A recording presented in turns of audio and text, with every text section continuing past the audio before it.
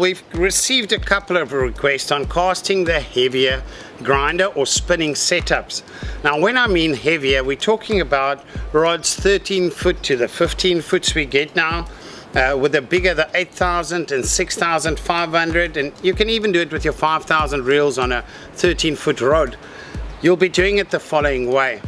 Now first, what I want to cover, guys, is in South Africa we've had some questions from overseas, our overseas viewers, why our reel is in the bottom.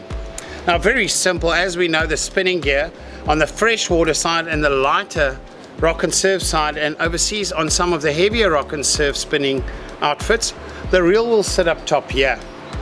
We've moved that for two reasons. In South Africa, trying to fight a big fish up here with your reel, setting it like that doesn't work. Now I know in a lot of countries they make it even longer and they put it between their legs on the ground and they fight a fish like that. That will not work with the size of fish we're catching here. It's totally uncomfortable. So we moved it down and got another benefit out of that by doing just that, is moving the reel down. We've now got a comfortable fighting position for your reel to sit and really pull a fish, really fight it. Very comfortable. But what it did as well, in the casting, it's now on your left hand when you cast and your right hand is there. So basically over your head you're pulling down, so the weight's on the hand that's pulling down, which just assists in speed. Should it be on your right hand, you're pushing hand, you've got the rod weight, the sinker weight, the swing weight, as well as the reel additional, which will slow down your cast. So by moving the reel down for comfort, we assisted in the method of casting to get better distance and to cast better. Okay, now before we go to casting, I just want to run you guys through the two methods of casting. Now today I've got the Grinder Elite 15 foot, which I'm going to show you guys how we cast with that. The reason I use this rod, it suits me. There's a 14 foot 6, there's a 15 foot on the heavy rods. To cast big baits and get a lot of distance, the 15 foot happens to suit me. There's people with the same length as me that prefers the 14.6. That has had both rods, testing them to see what's the best distance. And on this, I've matched it with my 8,000 Saltus reel. Now, over the years, when spinning kind of started growing into our nature and in rock and surf for bigger fish, we tested all kinds of reels. Now the first thing we did is we bought the reel. On the box it says long cast spool, which is a narrower but higher spool. Okay, and that's all great. It does cast further and assist in freshwater and light diameters of line. It did make a difference. But the problem was, when you've got those long narrow spools, logically, when that reel, the line strips off, it strips much faster than what it does with this bigger outside diameter. It's a smaller diameter, so it strips faster. Secondly, it's a high spool, which means there's a lot more resistance in it coming off the spool. And all of that results in breaking your cast a little bit. It doesn't come off the reel as fast as these. Another reason is we're using much thicker diameter than the very thin stuff you would use on a long cast spool, which means there's a bit of resistance sitting on itself. Now with a more compact spool but wider spool, you're getting more distance, and that was tested. After we tested it, we converted it, or I converted it back to theory as to why these spools cast better than the narrow, longer spools, which is long cast spools. Okay guys, now I'm going to run you through these little apparatus and gloves we use to cast with braid. Firstly, this is much heavier gear, so as soon as you start casting 4 or 5 ounce up with baits, you're going to need some of these little apparatus to cast better. Okay, the reason you'll need a glove or an apparatus is the braid can cut into your finger, because you're casting bigger baits. There's more torque in your cast, more thrust with the longer rods and the heavy bait. So should your drag just by accident be loose and this line slips, or for any other reason, it cuts right through to the bone. It will actually cut your fingertip off.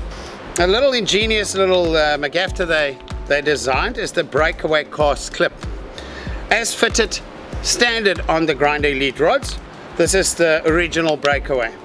Now what you'll do is you'll add your line or braid twice around and hold it. Okay, so instead of holding it with your finger, you're holding the trigger.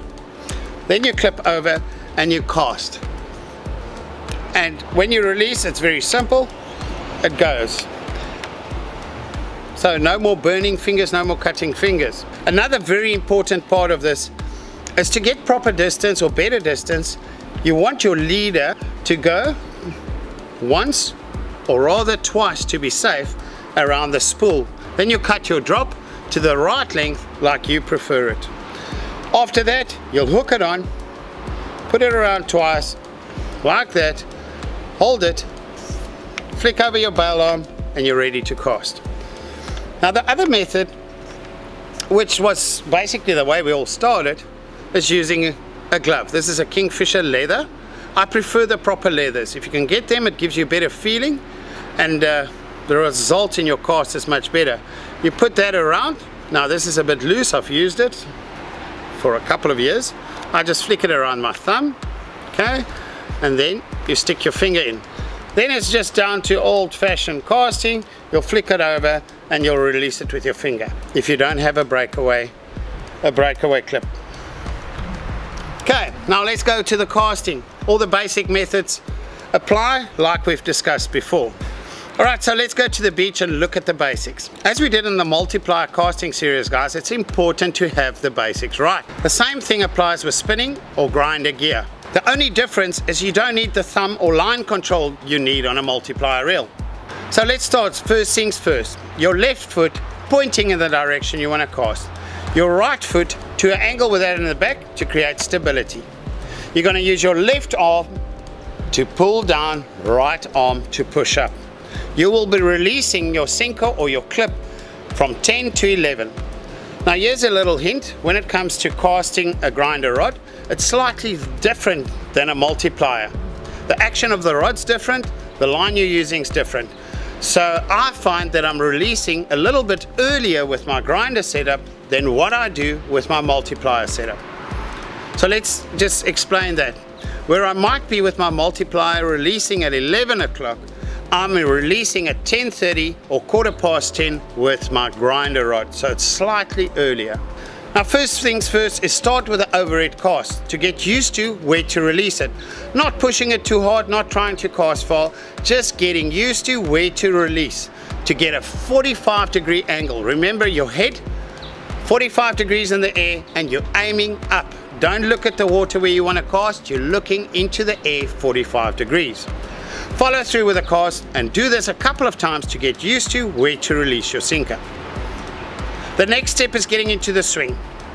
That gets you additional power and distance as a result.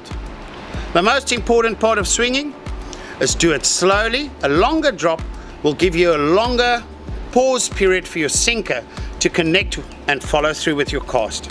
The most important part of swinging is doing it slowly, gradually, and making sure that when you come through with a rod, it connects to the sinker at that almost zero movement the sinker reaches.